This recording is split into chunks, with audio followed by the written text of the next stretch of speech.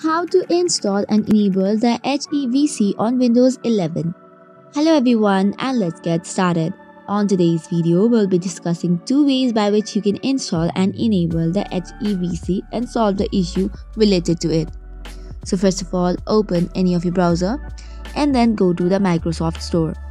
From there, you can search for the HEVC video extensions and then tap on the install button. Once you do so, you can then try to open the video player and it should work fine. However, if this does not work, let's move on to the next solution.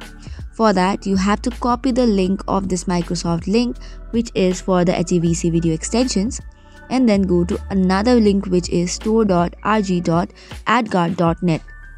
Now paste the URL on the URL search box, and then it will provide you with the two file type or any number that is available. Tap on the correct apps bundle which is available or compatible with your device and then install it. Once installed, you can then again try to enable the HEVC and open the video player, and this should probably fix the issue. So that is all for today's video. For more such contents, do not forget to hit the like and subscribe button. Thank you and keep watching.